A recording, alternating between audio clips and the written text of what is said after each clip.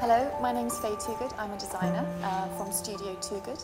Studio Toogood is a creative direction and a creative consultancy that provides interiors, and now we're doing product. We're in the supernatural space, which we've done for this year's London Design Festival, based around foraging, collecting and observing in the English countryside. As you come in, you've got Mrs. T, and Mrs. T is foraging for mushrooms. She's the only person that has a license to pick mushrooms in the New Forest. She's come today to tell us all about her expertise and all about the mushrooms that are available in the space. Her background is she was actually arrested for picking mushrooms, which I think is kind of fantastic. She also was a Pan Am air stewardess, so she gets full respect from me.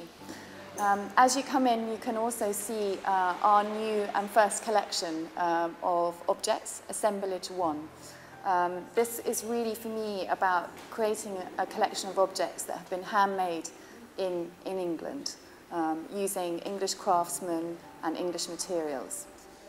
We've also had a lot of people foraging and coming in and being very excited about what we're doing here. So one lady today, she brought me in an apple from her garden in London. So I think really we've got such a fantastic response to this idea of caring about where your food comes from. So we had Arabesque de Latte and La Fromagerie come and do our cafe in the space. The Brambles Cafe is really about providing natural wild food from the English countryside.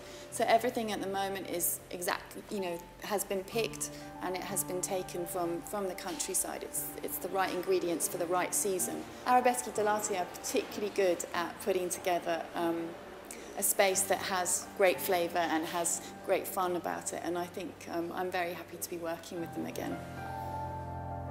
So I grew up in the countryside, the English countryside, in the smallest county in England, Rutland, and I spent many days collecting wildflowers, going on walks with my parents. My dad's an ornithologist, so bird watching was compulsory.